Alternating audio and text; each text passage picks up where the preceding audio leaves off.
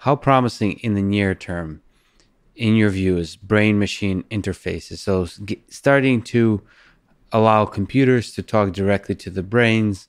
Elon Musk is working on that with Neuralink, and there's other companies working on this idea. Do you see promise there? Do you see hope for near-term impact? Well, every technology has pluses and minuses.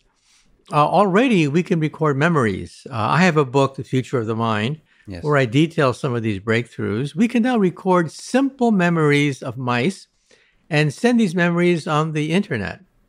Eventually, we're going to do this with primates at Wake Forest University and also in Los Angeles. And then after that, we'll have a memory chip for Alzheimer's patients. We'll test it out in Alzheimer's patients because, of course, when Alzheimer's patients lose their memory, they wander. They create all sorts of havoc, wandering around, oblivious to their surroundings. And they'll have a chip. They'll push the button and memories will come flooding into their hippocampus and the chip, telling them where they live and who they are. And so a memory chip is definitely in the cards. And I think this will eventually affect human civilization. What is the future of the internet? The future of the internet is BrainNet. BrainNet is when we send emotions, feelings, sensations on the internet, and we will telepathically communicate with other humans this way. This is going to affect everything. Look at entertainment. Remember the silent movies? Charlie Chaplin was very famous during the era of silent movies, but when the talkies came in, nobody wanted to see Charlie Chaplin anymore because he never talked in the movies. And so a whole generation of actors lost their job, and a new series of actors came in. Next, we're going to have the movies replaced by BrainNet. Because in the future, people will say, who wants to see a screen with images? That's it. Sound and image, that's called the movies.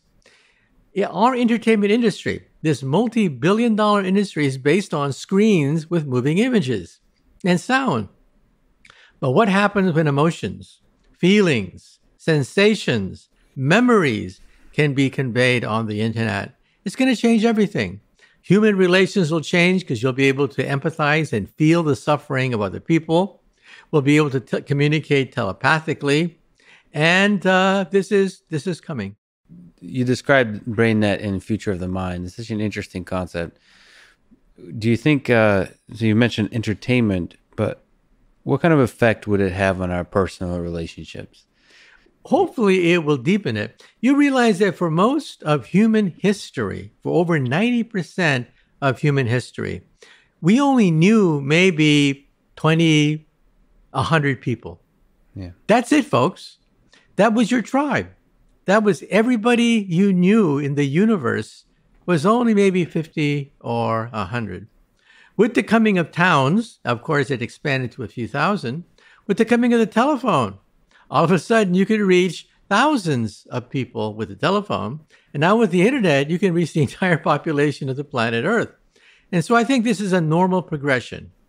And you think that kind of sort of connection to the rest of the world, and then adding sensations like being able to share telepathically emotions and so on, that would just further deepen our connection to our fellow humans. Yeah, that's right. In fact, I disagree with many scientists on this question.